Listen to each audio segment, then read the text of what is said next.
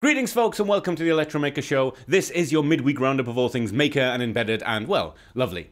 This week we have a quickfire plethora of Raspberry Pi Pico projects, and we will be announcing the winners of the great PSoC 6 challenge. That is a contest that Electromaker and Cypress were putting on together. We'll also have a mystery box competition and lots more. But for now, let's get running with the show.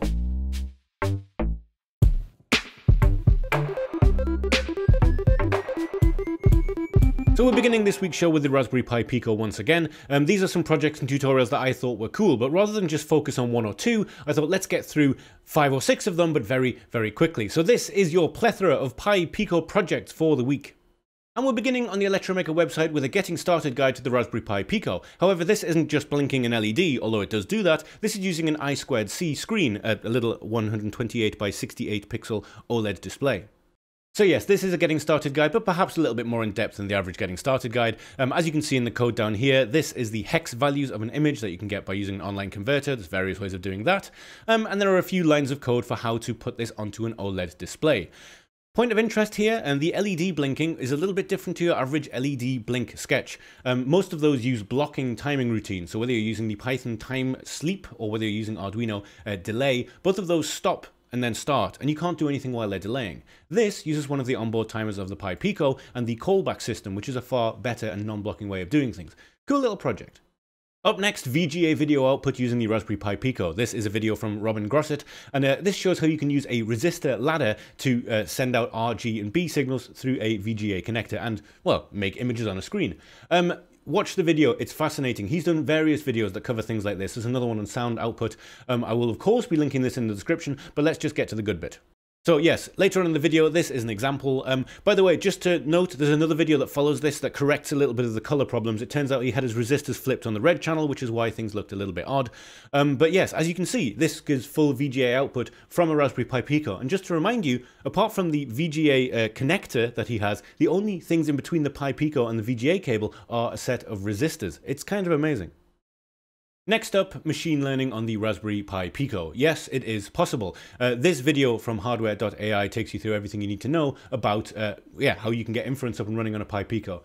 It still blows my mind that you can do things like this on such small hardware. But yeah, in short, this is a tutorial video that will take you through every step of getting that up and running. So the video uses models trained using Edge Impulse, which is a service I'm not that familiar with, but the actual Edge Impulse model that was used in the video is available here. It's linked in the description of the video. There is also GitHubs for this, all again in the hardware.ai video description, and I will be putting a link to this video in our description. The Learn Embedded Systems YouTube channel is a fantastic channel for learning about the STM32 chip and how to program those, but they've turned their gaze to the Raspberry Pi Pico recently with a bunch of tutorials in the C and C++ domain. This is an introduction to multi-core programming, something I find very interesting because the RP2040 is a multi-core chip, it's dual-core. I've never really messed around with it before, but this is an incredibly simple example that you can get up and running in minutes. Essentially, one core will read the onboard temperature sensor while the other core will print it out. A great simple example, a fantastic entry point into multi-core programming, and one I suggest you check out along with all the other videos on this channel. And finally, on the plethora of Pi Pico projects whistle-stop tour is Nova Spirit Tech. Now, unsurprisingly, Don has put out a few videos about the Pi Pico. He's always completely on it, in fact, ahead of the curve on most things. One of his recent videos was making an auto clicker using the Pi Pico. Now, I don't know if you're familiar with these clicking games, which basically you just tap the screen over and over again on a mobile phone or on a computer. Not really something I'm into. I'm not interested in it. At least I wasn't until he showed me how I could not play an auto clicker by getting a Pi Pico to do it for me. But that's not what this video is about. This is about making a macro keyboard, which is a project that has been done in various iterations with lots of different kinds of boards. As some of you well know, I'm working on one myself as an editing controller, and I will get around to showing you that again one day, I promise. But yes, this is using the Pi Pico as a USB HID device and setting custom macro keys up using whatever buttons and switches you have lying around. As always, it's very well explained, and as you can see from the video, he goes through the code piece by piece, and yeah, Don always makes fantastic videos. I'm a big fan of Nova Spirit Tech, and I suggest you check this and all of the other Pi Pico project out, all of which will be linked in the description of the video. So, slowing down slightly, I may have drank an entire cup of coffee during that little Pi Pico roundup, it's time to return to Mitchell Davis. Every time Mitch Davis uploads a video, it almost always ends up on the show. It's simply because he's just one of the best explainers of how microcontrollers work at a beginner basic level. His videos are easy to digest, and whether you don't know what PWM is and you want to learn about that, or whether you already know how PWM works, but you just want to know how to do it on the STM32, this video covers you in both bases. He goes through every single step of using the STM Cube IDE for setting up all the registers and setting up everything using the tools. And yeah, this particular video concentrates on the little blue pill boards, but the STM Nucleo will be in the next one. I don't want to spend any more time on it. I just want to remind you once again that Mitch's channel exists and he's putting out some of the best tutorials that I've seen in a long time. And our final project this week, we've gone full circle and we're back on the Electromaker website. This is a project called Browsen by Nick Build. So, as you can see from this image, this is a webcam which is watching your face and working out whether you're smiling, whether you're frowning, whether you have a neutral face. The idea being that you have this running in the background and it will give you an idea about what your face is doing when you're browsing the web. Now, this project uses the Jetson Xavier NX, which is a very powerful single-board computer for exactly tasks like this, connected to a webcam. And as you can see here, the images from the webcam are passed into the NX for classification, and then that classification, whatever emotion you were feeling at the time, or it thinks you were feeling, is sent up to the web dashboard. Yeah, just a lovely project. All of the code is here. There is a video on here as well, which takes you through it all, and of course a nice picture of the Xavier Nano. I think these things look fantastic, the Xavier NX boards. I know that sounds stupid to think that a single board computer looks nice. It's what it does that's important, but these things look cool. And of course, there is everything you need to do this and the GitHub with all of the code as well. This is a pretty in-depth project. I really would like to look into it, and I wonder if it would actually run on my Jetson Nano. I'm going to have a little look at that. Anyway, yes, fantastic project from Nick Build. Are you happy when you're browsing the web? Well, this can tell you, sort of. Now we are going to move on to the Great PSoC 6 Challenge, which was a contest held on Electromaker.io with Cypress and Mauser. Now, as you can see, this competition was not for an insignificant amount of money. The first prize winner won $1,000, second prize $500, and third prize was $500 also. And we will get onto the winning submissions in just a moment. But firstly, a very quick recap of how this contest works. So Cypress and Mauser made 50 kits available. This is the Wi-Fi Bluetooth Pioneer kit, a quite large development board with a capacitive touch sensing on board, along with a bunch of other things, including this quite nice TFT display with a few sensors in it. And there is another similar Bluetooth low energy board, but with an e-ink display.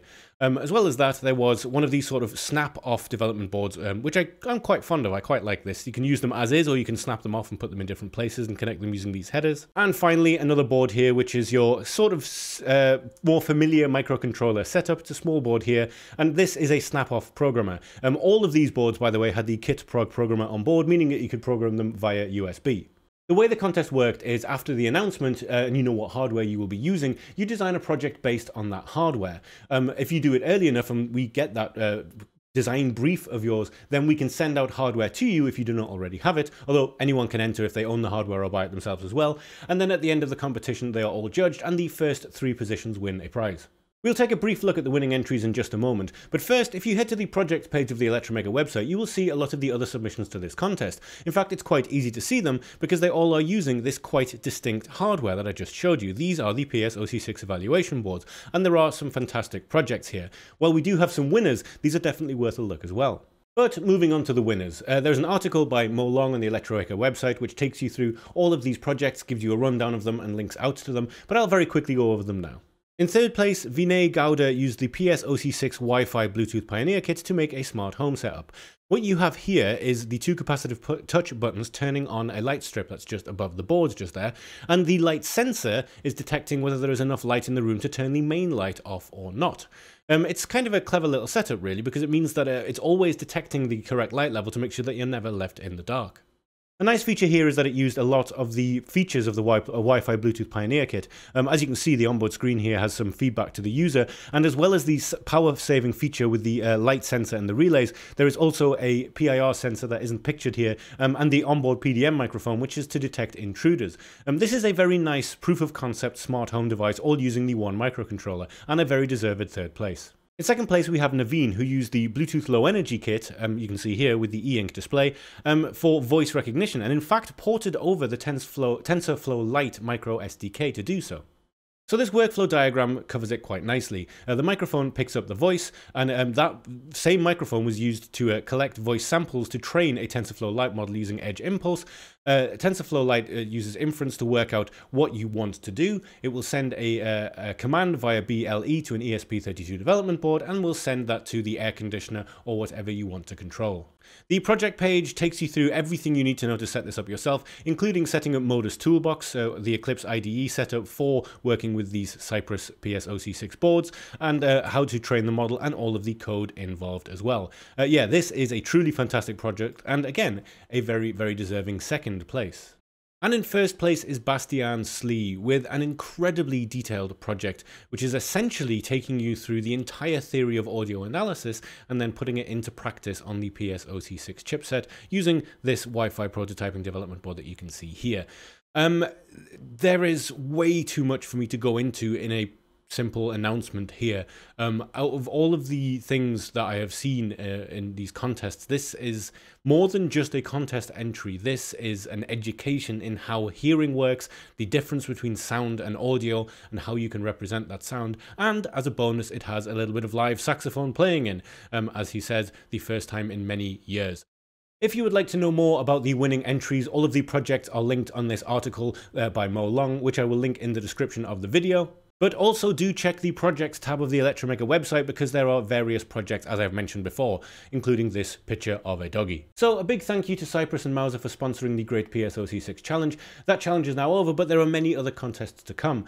Anyone with an account on the Electromaker website, which is free to make, can enter the contests. And as I mentioned earlier, if you pitch an idea, we will be sending out a certain amount of hardware to people in order to try and build those ideas. And there is some real money to win. And in the past, there's been goodies given away for contests as well. So yeah, if you want to get involved, head to the Electromaker website and head to the contest tab and you'll find everything you need to know. It's that time again, folks. This is the mystery box. Now, a bit of a tease. I'm not actually going to be opening the mystery box this week, I'm afraid. I mean, this is the official mystery box. It has mystery box written on it, and it's all this stuff given to us by the lovely people at Mouser. However, the box that I'm giving away this week is not mysterious whatsoever. It's this. Now, I gave away something similar to this just a couple of weeks ago. This is a Cypress evaluation board based on the PSoC6 chip, and I thought since we've just announced the prize winners of the Cypress competition, what better time than now to give it away. And this one is particularly special. I think out of all of them, this is probably my favourite. So what makes this particular evaluation board so special compared to the others? Well, as you can see, it has the same capacitive touch buttons and a slider down there on the bottom corner. And the header that you see here, the shield, has a PDM microphone, a thermistor, and a motion sensor in it too. However, this little display here, that is an e-ink display. And as you know from me talking on the show before, I am particularly fond of e-ink. And perhaps unsurprisingly, the BLE in BLE Pioneer Kit means that this board is particularly well set up for working with Bluetooth Low Energy, and there are various examples of doing that available to you. There's a lot of documentation for this on the Electromaker website because we just had the contest. In fact, if you head to the Great PSoC6 Challenge page, you will find everything you need to get started relatively quickly.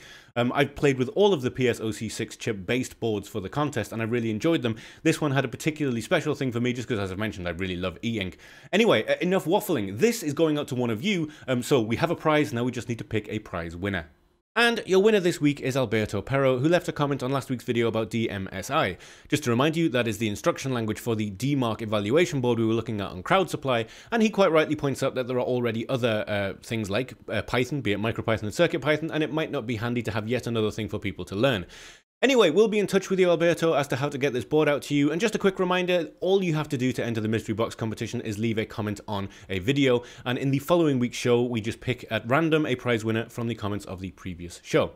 Anyway, congratulations, Alberto. This kit will be on its way out to you. And by the way, it also comes with a nice little Bluetooth low energy dongle for your computer, which is handy. It means you don't have to have any Bluetooth low energy devices to get started. I just thought it was a nice little touch. Anyhow, that is enough mystery box wombling. Let's get on with the show.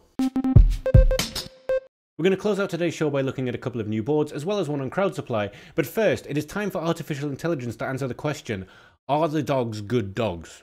It is, of course, a very stupid question because they're all good dogs, Bront. However, this is a university project which uses the Nvidia Jetson Nano, I believe, along with various tools to train models on whether a dog is lying down, sitting, standing, or, as it says here, undefined, a photo where you can't tell. And the idea being that you can use that trained model to decide whether a dog is sitting and then dispense treats. So the demonstration video has Henry, who is very definitely a good boy. And as you can see, Henry sits down, and the little Jetson Nano over there, which has a little servo and an attachment here, dispenses the treat. I'll play that just one more time. I wonder if I'm going to be in the way. I am. Let me move myself out of the way. So Henry sits down because he's a good dog. Then look, the treat comes out, and it's just incredible. It's just fantastic. So yes, I might be making light of this, but this is actually very cool, and it is a proper serious research project. This is the Nvidia blog, by the way. I will leave a link to it in the description. However, there is a link to the actual paper, although be warned going in that this is artificial intelligence research. It's quite dense reading. But yeah, this is absolutely fantastic, absolutely fascinating. Learning how we can teach computers to recognize things that we just recognize normally is a truly fascinating subject, and one that you can absolutely get lost in. And yeah, I would absolutely recommend giving this a read. Moving on to crowd supply for a whistle-stop funding website Things. This is Eduponics Mini. This is an ESp32 smart gardening system. As you can see from the page, this is not launched yet, and I'm going to spend very little time on it. Just needless to say, I think this looks very cool indeed. So you can see this is an ESp32 chip on the board with a lot of extra ways of attaching things. But if you actually look at the picture of the kit down here, you get everything you need to basically set up an automatic gardening system. And they have an app, which is apparently a completely customizable app. I will leave a link to it in the description. Go and have a quick read through this. We'll be coming back to it when it launches, absolutely. But yeah, I'm very up for the idea of an open source system that uses the ESp32 for smart plant watering. For me, it all lands on how open is this app? Can I change it myself? All this kind of stuff. Or is this another proprietary app that's going to stop being supported after a year or two? That's the key for me.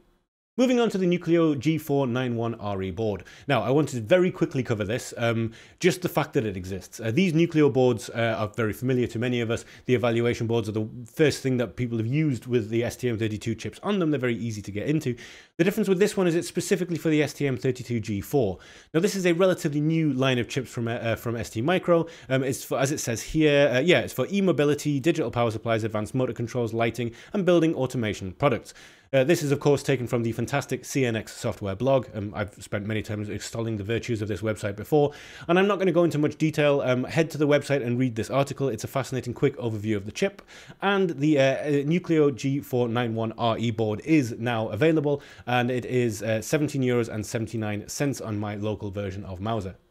Finally this week, we will soon be seeing a new board from Pine64. If you're familiar with the Rock Pro 64, this is going to be very much the spiritual successor to it. It has a much more powerful processor, but a lot of the same features and a lot of new cool features as well. We find ourselves once again on the fantastic CNX software, and the full list of everything we know about it so far is listed here perfectly. It is worth noting that there is a huge amount of potential peripherals here, although the particular chip that is used it uses multiplexing, so you won't necessarily be able to use all of these things at the same time. That doesn't particularly matter, because there's some stuff about this that I think is just completely awesome. First things first, it has a native e-ink display port. The idea is it's a port designed specifically for plugging an e-ink display into, and Pine64 will also be releasing a 10-inch e-ink display to go with the board as well. That's something that I find fairly cool. While there are other boards that come with e-ink displays, I can't really think of one that works quite the same way as this sort of SBC form computer that does. I may be wrong, and if there is one, feel free to let me know in the comments. Now, the board will support up to 8GB of RAM, which is nice, and another feature that I found kind of cool is that there's going to be battery control and charging built into the board as well. There's a lot of information here, and as always, I will link in the description and you can read through it at your leisure. But this is something that I'm really quite interested to see when it lands. There is no release date as yet and no price. Of course, when there is, we will definitely come back to it. So that is our show for this week. Thank you so much for joining me. This is the 33rd Electromaker Show. We are a third of the way to 100 shows, or at least we will be when we're a third of the way through the next episode.